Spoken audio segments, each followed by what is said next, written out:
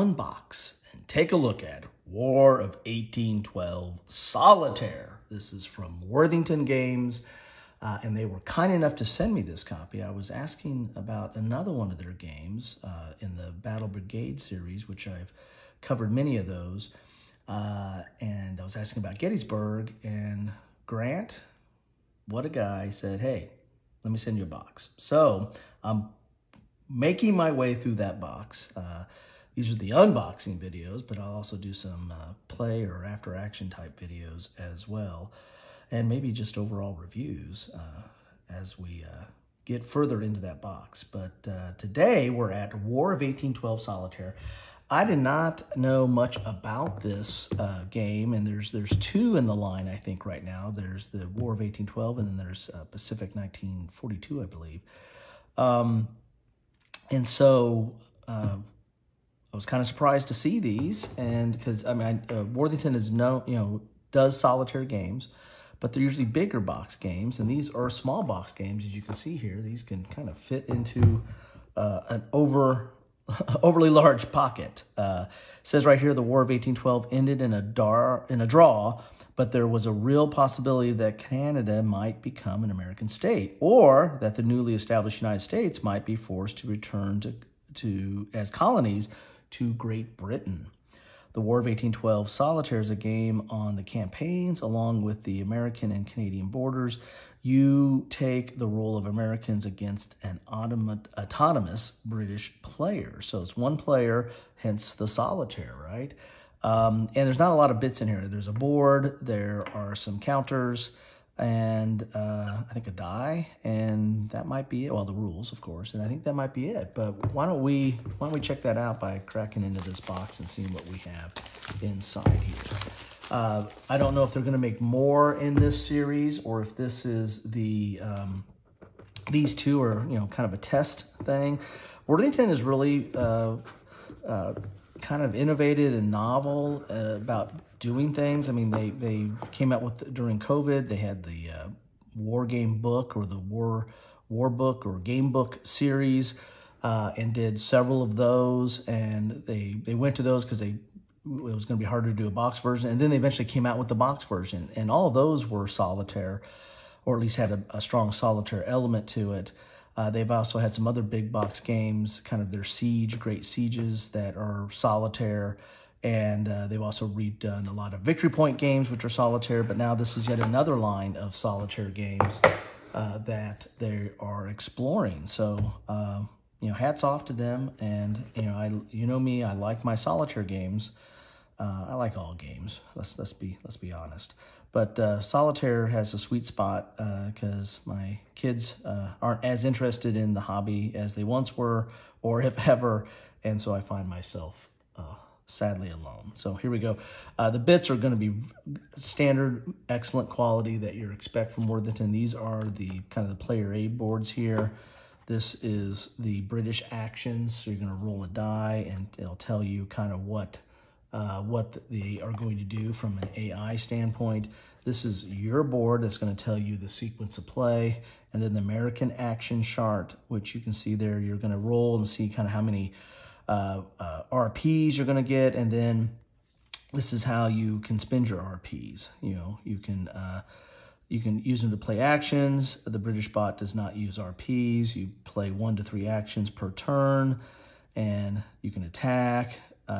You can add reinforcements or attack the Northwest Warrior. So it gives you all your different actions there. This is a situation where I believe you're attacking, I think there might be some Navy. I mean, a lot of the War of 1812 was over the Great Lakes, but I think you have both. I think this is kind of at a strategic, or at the very least an operational kind of view of that conflict, and so it's going to be somewhat abstracted. But nice boards, player aid boards right there. Here are the rules, and the rules themselves are not that complex. I think you have a total of, let's see here, you've got a total of 9 panels of rules, but really the rules go to, well, actually you have 12 panels, but the panels 9 through 12 are history. the history of the conflict, giving you some context. You really stop, a little over halfway on page 8 of the rules, and there are a single page of rules here, front and back, and so you can just go panel by panel. This should not take you very long to get through, and they actually have some highlighted examples in here as well.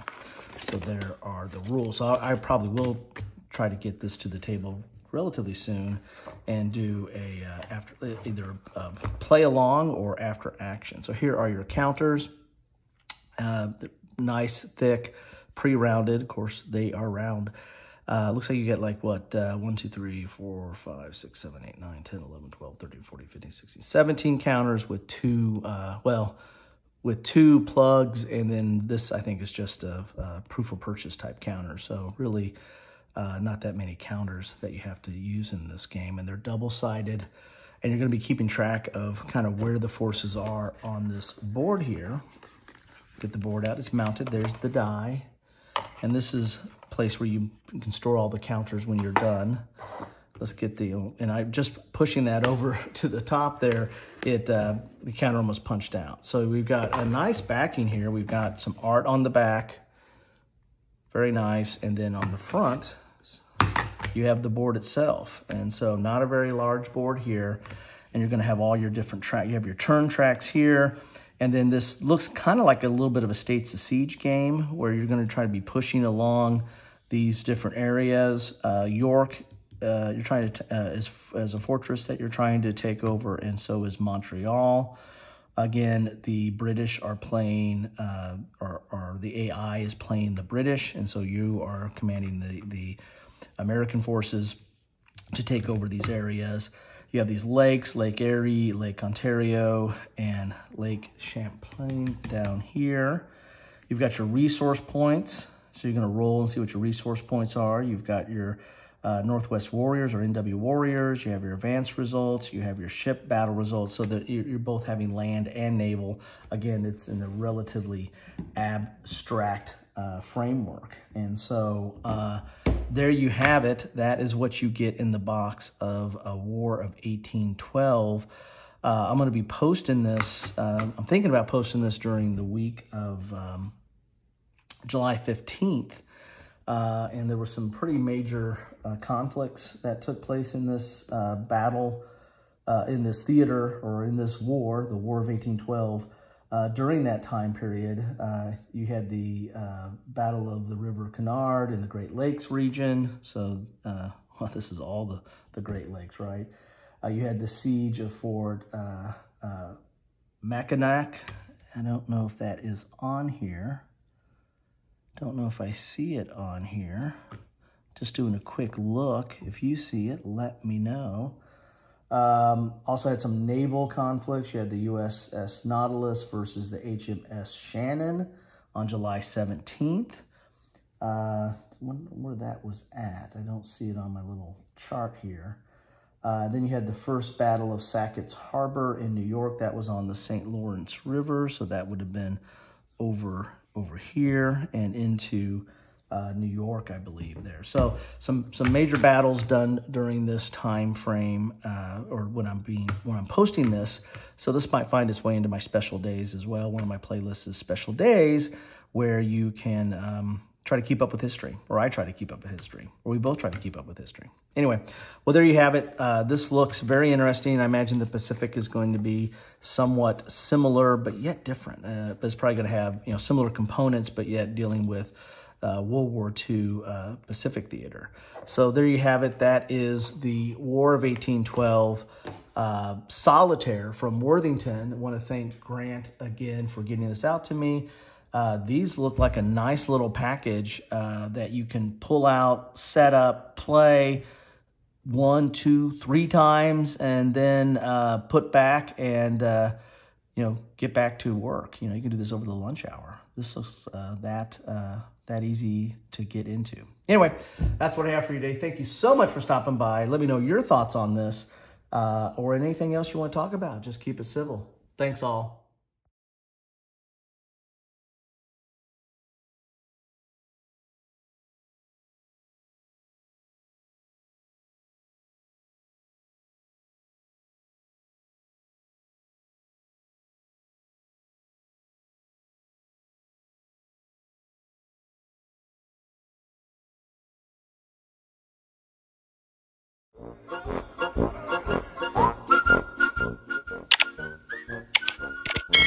Thanks for watching.